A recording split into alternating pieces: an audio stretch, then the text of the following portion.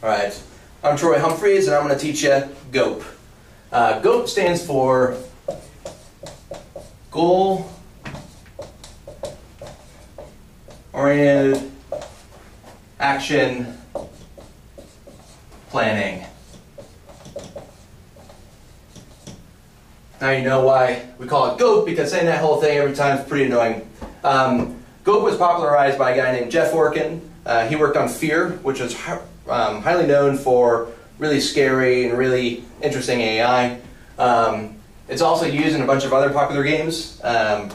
Middle-earth: Shadow of Mordor, the new Tomb Raider series, the latest Deus Ex, Transformers: War of Cybertron, lots of good stuff. So the best way to kind of explain GOAP, or lots of things, is to give you an example. So that's what we're going to do. We're going to build a very simple AI character and kind of go through the process to see how GOAP's used to build interesting behaviors.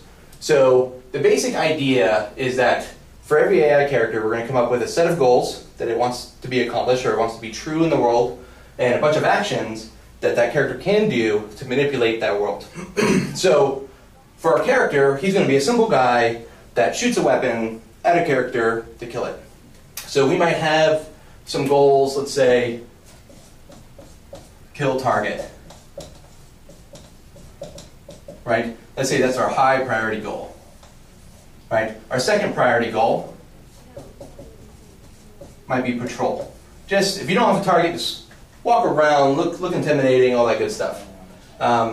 For actions, we'll say he can fire a weapon. Right? We'll say that's one thing. We can, let's say he can pick up ammo. Right? And he can navigate.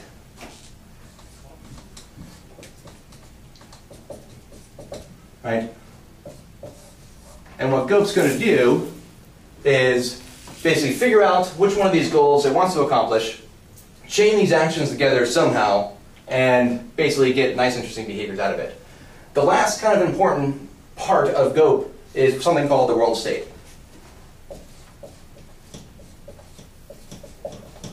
Now, world state is not like a state in a finite state machine, right? Our world state in GOAP is a collection of properties, and these properties kind of describe the character's view of the world, right? So in the case of our little shooty guy, he's going to have a couple of things. He's going to have a world state, has target,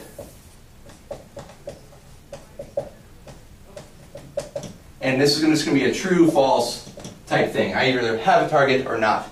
Another world state will be has ammo, and that'll also be true, false. Now, it doesn't have to be true, false, right? It could be any number of things, an amount, or anything like that.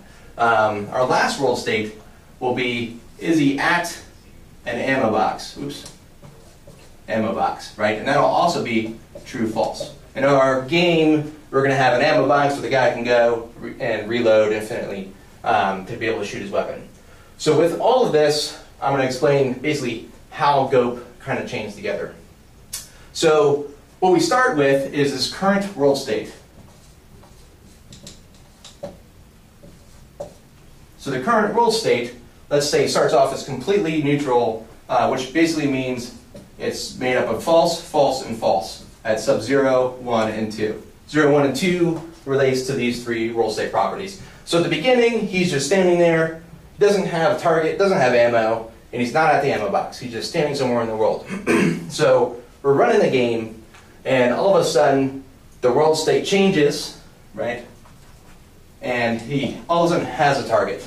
Now, first thing we do is we go look at our goals, which are prioritized, and we go to the top one, and we say, should we try to execute this goal? And the way we figure that out is he's going to have a desired world state, which is going to be a subset of the possible world state that needs to be true for this goal to be satisfied. So the kill target, he wants world state has target to be false. This goal hates targets, he doesn't want them. So at sub 0, he wants his desired state to be false. Our patrol is a lower priority goal, so we won't go into that one, but if this one was satisfied, it would go to this one and see if his desired world state was satisfied. So that's basically that. So you can imagine what Gope's going to do is basically use these things to build a graph, which is very hard to visualize, but there's a graph there. It's going to use this graph, it's going to do an A star through it to figure out what chain of actions are going to be required to satisfy these goals. So you can look at different states as being, we have a kill target state, which is our desired state. So let's say desired, and it's got a state, and all it wants is that sub-zero is false. That's the state. The other properties, it just doesn't care about. They can be true or false, it doesn't care. It just cares that there's no target. Our current world state is the other node in the graph. This node, somehow we're going to figure out how to change some actions to go from this state and this node to this state. Okay? The next thing it's going to do, the algorithm is going to say, hey, actions, which action satisfies this goal or this state? And to do that, these actions need to be decorated with some extra information. It needs three things. It needs preconditions, and effects.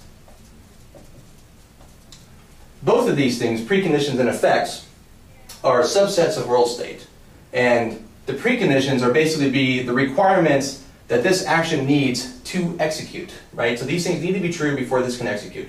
The effects are what world state changes when this action successfully completes. The last property that we need to do is cost. These actions are going to have a cost to execute, kind of like traversing a node or a connection in a graph, right? They have just like A star or just like pathfinding, going from one spot to another typically has some kind of cost. Firing a weapon, picking up ammo, and navigating also have a cost. So just like any kind of graph, this is a kind of cost-based graph.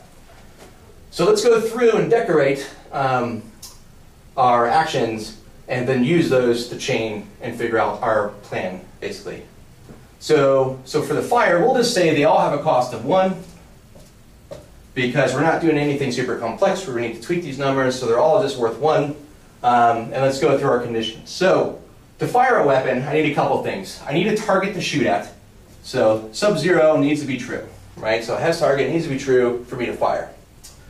The other thing I need is ammo, right? I can't shoot a weapon without ammo. So sub-1 also needs to be true for that to fire. When I fire the weapon, the hope, right, is that I'll kill the target and I won't have a target anymore. So his effect will be that sub-zero is false, right? Let's just pretend that our ammo is does the same amount of damage as the character's health, and they're one-shot kills, and we're all good, right? Let's do pickup. So to pick up ammo, I need to be at the ammo box, which is sub-3, or sub-2. That needs to be true. So for me to pick up ammo, and let's say it reloads as well, I need to be at an ammo box to do so. The effect of picking up ammo will be that I have ammo now. So sub-1 will be true, right? Last but not least, navigate. I'll have no preconditions. I don't need anything to navigate. If you had a more complex character, you may want have enough stamina or a skateboard or some vehicle or something. But in our case, we don't need anything. But his effect, this navigate action only ever navigates to ammo boxes. So his effect will be that sub-2 is true. So now we have our actions. They're all decorated up with preconditions, costs, and effects. And we're going to use those to figure out our chain. So the first thing we do is our desired state is that has target is 0. Currently it's true. We're going to say, hey, all you actions, which action will satisfy this desirable state? The only one is fire, right? When I successfully fire a weapon, my hope is that I won't have a target anymore. So the first connection in my graph, in this case, is fire. And then I'll make a new node, right, where that basically will go from fire, and basically by executing fire, our target will go to false. So, but in order to fire a weapon, he has desired state as well, just like the world state. His desired state are these preconditions, right? He needs to have, at sub-0, a target, so it needs to be true, right? And at sub-1, has ammo, that also needs to be true. So now we went with one desired state that we needed to solve. Now we have two, right? So now we need to do the same process to figure out what actions will satisfy these. Luckily, has targets always true, already true, right? That started the whole process. So we don't have to worry about that.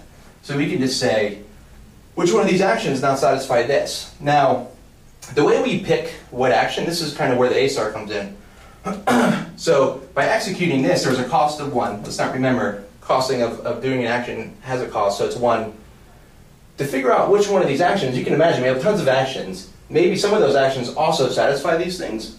And what we want is the action that satisfies the most world state properties. And that's basically how we figure out our heuristic. It's like cost to goal. You can think of cost to goal, which in this case is our current state, is the number of properties needed to be flipped, right? So since we have 2 properties that need to be flipped, the cost would be 2, right? And if one of these actions did 2, that would mean it would get us that much closer to our destination, which would mean that node is better. So we use the number of world states that an action can satisfy as how good that action might be to solving our goal. So since we have a target, we don't have to worry about that. Now we just need to have ammo, and the only thing that satisfies that is pick up. So we'll do pick up, right? That'll have a cost of 1 as well. He has preconditions, so he has desired state. So we'll say, hey, sub 2 needs to be true, right? And 0 and 1 we don't care about.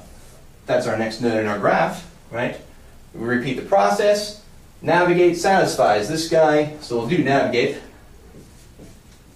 He has a cost of 1, and that gets us to our current world state. Once we get to a world state that's the same as our current world state, we know we found a satisfied, or a plan that will satisfy our desired goal, which is navigate to our ammo box, pick up some ammo, shoot at the guy, hope you hit, and he dies. If he doesn't, if he gets to fire, right, and fire fails, right, then you just replan and do the whole thing over again. So what ends up happening, the graph is you're going to have tons of these actions, a whole bunch of actions. And you can imagine all these actions being connections to possible combinations of world state, right? And what we're doing, what GOAP does, is try to say, and like patrol would be another node in the graph, right? With possible actions that satisfy its world state. And what GOAP does is say, how do I traverse this kind of dynamically created graph to come up with an interesting behavior, right? It could go boom, boom, boom, boom, boom.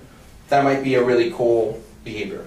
What's cool about this, as a designer or a programmer, you don't have to come up with behavior. You just got to say what logically happens if you do these things and what he wants to satisfy. And that's basically GOAP in a nutshell. So there's some pros and cons. The pros are you have nice modular pieces. When you're thinking about firing a weapon, you get to think of a nice little atomic thing that you can give to different characters and decorate them different ways to get really nice behavior, right? So if you're doing like front-end state machines, a front-end state machine, you're going to have to worry about, like, those states need to know how to transition from state to state, right? Because so you can't really swap those states out because they need to know about those other guys to handle certain state changes. With this, it's nice and modular. You can share actions across characters, all that good stuff. Another nice thing is that you don't really have to think about the behavior. It's going to figure that out for you. So you're going to get nice immersive things that happen that you weren't planning on. So the guy might just, be doing his normal behavior, but a grenade gets thrown at him and he has a pick up grenade and a throw, so he just happens to pick up the grenade and throws it. So you get nice immersive like throwback behaviors and all kinds of really neat stuff. Another nice thing about GOAP is that it's incredibly modular, it does an emergent behavior, and I don't know, that's about it. The cons are basically the fact that I said search. Whenever you hear the word search, that means you're basically searching through a whole bunch of data, which is slow. That data could be all over memory, which will incur cache misses. Since we're doing an A-star search, that assumes a sort operation that's going on, which is also expensive. So that's not great. Another con is kind of a pro as well, is that emergent behavior. if you want a very specific behavior, tuning your costs to try to manipulate traversal through this graph can be really difficult. You can spend a lot of time tweaking costs to try to say, like, no, every time you do, the world's in this state, I want you to go this way, not up, right?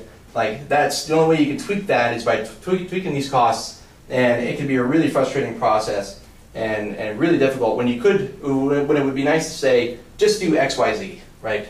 Another downside is you don't know, since we're doing back propagation, we can't be sure. We can't even take the first step until we have completed a full search, right? If I was doing a forward propagation through my search, I could stop halfway through. Let's say I hit some kind of performance measurement, and I just say, I want to stop. I could at least have a couple of actions to execute right now in order to kind of like get myself halfway there. But with the back propagation, I have to go the full distance to even know what my first step is. So that's, performance-wise, that could be a real pain. And that's scope.